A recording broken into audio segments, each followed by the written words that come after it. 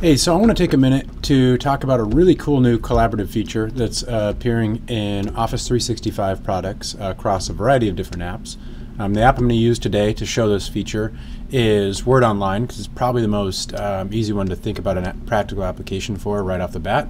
But this feature kind of exists everywhere in so much as whenever you're annotating or commenting, it's something you can apply. So I'm going to go real quick and go to, let's say, just this Word Online document. And what we would do is we're going to assume that I've shared this with someone. So just a quick review on sharing. We can click the share button in Word Online. You can click the share button in almost any Office 365 product. You can then go change your sharing permissions. So right now, if someone in the Snohomish School District clicks on this or gets it shared with them, they can view it, but they can't edit it. So if I want to allow people to edit it, I got to click Allow Editing. And then if I click anyone with link, that would be anyone in the world with a link could do it, but I can't allow them to edit it. So only people in our district can also edit things. And this would be an example if you're working on maybe a collaborative project of some sort in one of the Office 365 apps. You might select Snohomish School District and allow editing.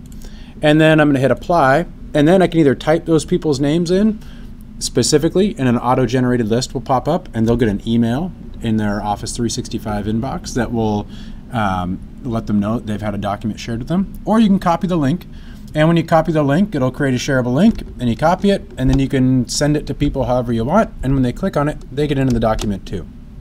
Now, here's the thing that's cool. If I'm going through and annotating, or I have a part of this document that I want somebody else to notice, the other person I'm working with, I want, for whatever reason, I want them to notice it. Maybe they need to fix something, change something, you want to point something out, whatever it is. What I would do is select that portion of the document, go over here to Review, and then hit New Comment. If you have the simplified ribbon turned off, you're going to look a little bit like this. It's going to be a larger ribbon up here. So I'll select the portion of the document either way, and then I'm going to hit New Comment. And when I hit New Comment, it says @ mention or start a conversation. This is what's kind of cool. So I could go @, and then I'm going to bring up, yeah, maybe that's my wife. So I brought up my wife, and then I'm going to type, can you take a look at this and change the punctuation? Maybe that's something I want to have them see. And then I'll hit Post, and when I post it, that person will get a notification, probably through their email, that they have been tagged in a document. And it also is a way to single that person out and to kind of assign a task to them or direct a comment towards them, and that you'd specifically like that person to engage with this particular bit of content within whatever it is that you're working on.